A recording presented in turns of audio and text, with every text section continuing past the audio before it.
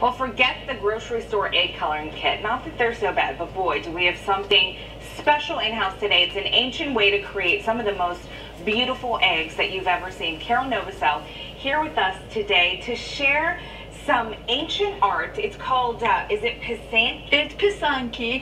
Yes. Art. It means from Ukraine. Yes. Right? It means. Welcome, Carol. Thank you. I'm so happy to be here. Thank you for coming. It's amazing how we stumbled upon you, but tell us what this art is all about. This art is about decorating an egg with wax and dye. It's ancient, 2,000 years old. Pysanka is from the word to write. And so I write with hot wax from my candle.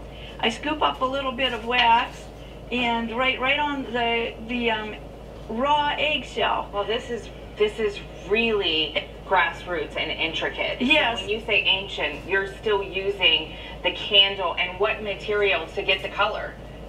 These are the only change in all those years. I have used natural dyes. These are alkaline dyes, but this tool is called a kistka. It's a wooden handle, copper wire, brass funnel, and I'm actually writing on an egg with the kistka. I'm writing with hot wax, and that's why it's called a pysanka, because pisate is to write, so it's an egg that has been written on. The wax dries instantly.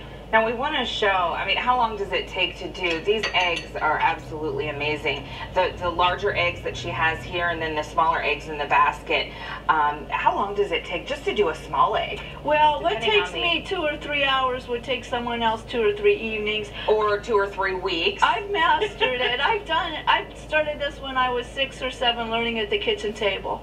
From my mom, who learned from her mom, who learned from her mom. And I'm very gratified because my patterns that are in books are being copied in Ukraine these days by little children, and they're even on the shrink wrap egg sleeves. It makes me feel very good. So it's kind of come full circle. Yes. So you learned from the old country more or less. Yes. And then now your art is going back to the Ukraine more or less. You also brought pictures because you made for presidents. You actually made some. This was a goose egg. It was for president. It was presented to President Clinton, and I colored all the waxes. I learned a process in Slovakia to color beeswax, and so he called it the president's presidential egg. Oh, I love it. And then this is an ostrich egg that was presented to Governor Rendell, and his family tree is on the back of it. 4 generations of his family tree I wove into the pattern.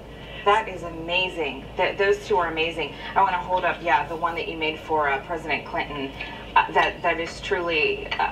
Now, what are the price points? How do you sell them? For Easter, I would imagine these would be gorgeous to just put in a basket or decorations, gifts to loved ones.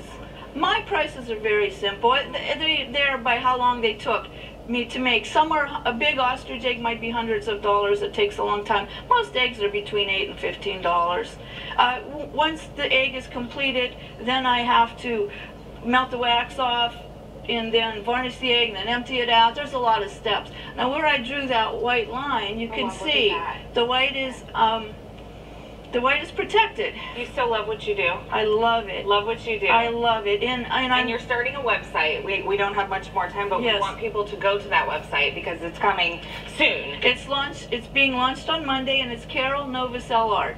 CarolNovoselArt.com or .org? .com. And you can also find you on Facebook. Yes, Carol Novosel and Carol Novosel Artist. And you can also call here. We will connect you. Beautiful. Oh, Thanks for sharing with me. All right. This gorgeous ancient art. We appreciate it. This is for you. Thank you. I get a present too. It's lovely. Comes all packaged. Someone brought that design from Canada when I was very tiny, and everyone said, when you get good enough to do an egg like that. And look at you now. Well, thank you very much. We have our lottery number.